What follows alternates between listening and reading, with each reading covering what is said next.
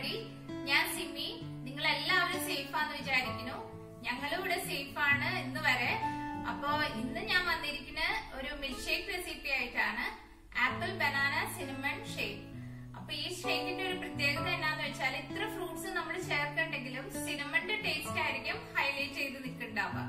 അപ്പൊ നമുക്ക് ഇത് എങ്ങനെയാണ് ഉണ്ടാക്കുന്നതെന്ന് നോക്കിയാലോ. അപ്പോൾ ഈ ഷേക്ക് ഉണ്ടാക്കാൻ നമുക്ക് വേണ്ട ഇൻഗ്രീഡിയൻസ് എന്തൊക്കെയാണെന്ന് നോക്കാം. അപ്പം ഞാൻ 2 മീഡിയം സൈസ് ആപ്പിൾ എടുത്തിട്ടുണ്ട്.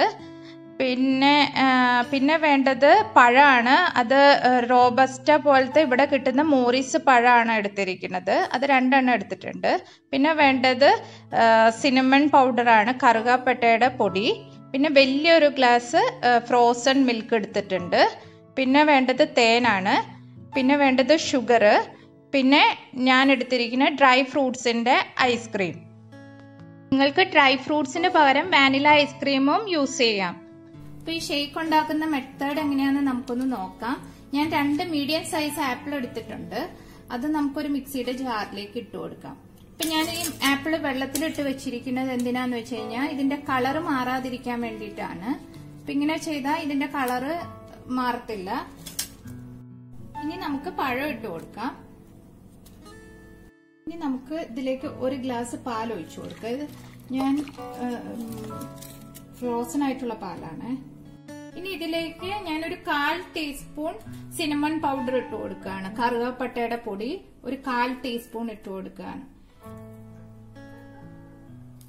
ഇതിലേക്ക് 2 ടീസ്പൂൺ നിറയെ തേൻ ഒഴിച്ചു കൊടുക്കാം. ഞാൻ ഇതിലേക്ക് ഒരു 1.5 ടീസ്പൂൺ ഷുഗറും കൂടെ ആഡ് ചെയ്ത് കൊടുക്കുകയാണ്. എന്താന്ന് വെച്ച് കഴിഞ്ഞാൽ ഇനി നിങ്ങൾ നോക്കിയിട്ട് ഷേക്ക് ആക്കി നോക്കിയിട്ട് പഞ്ചസാരയുടെ കുറവുണ്ടെങ്കിൽ നിങ്ങൾ കൂട്ടവും കുറയ്ക്കോ നിങ്ങളുടെ ഇഷ്ടം പോലെ എങ്ങനെയാന്ന് വെച്ച് കഴിഞ്ഞാൽ ചെയ്യാം. ഇനി ഇതിലേക്ക് ഞാനൊരു 2 ടേബിൾ സ്പൂൺ ഐസ്ക്രീമും കൂടെ ചേർത്ത് കൊടുക്കുകയാണ്. ഇനി നമുക്ക് ഇത് നല്ലപോലെ ഒന്ന് ബ്ലെൻഡ് ചെയ്തെടുക്കാം.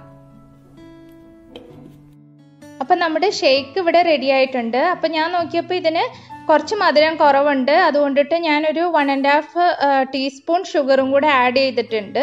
ഇപ്പം ഇത് പാകത്തിനായിട്ടുണ്ട്. ഞാൻ ആ ഷേക്ക് ഒരു ഗ്ലാസ്സിലേക്ക് 1 സ്കൂപ്പ് ഐസ്ക്രീമും കുറച്ച് സിനമൺ പൗഡറും കൂടെ സ്പ്രിങ്കിൾ ചെയ്ത് സെർവ് ചെയ്തിട്ടുണ്ട്. അപ്പോൾ ഇതെല്ലാവരും ട്രൈ ചെയ്ത് നോക്കണം. Thanks for watching.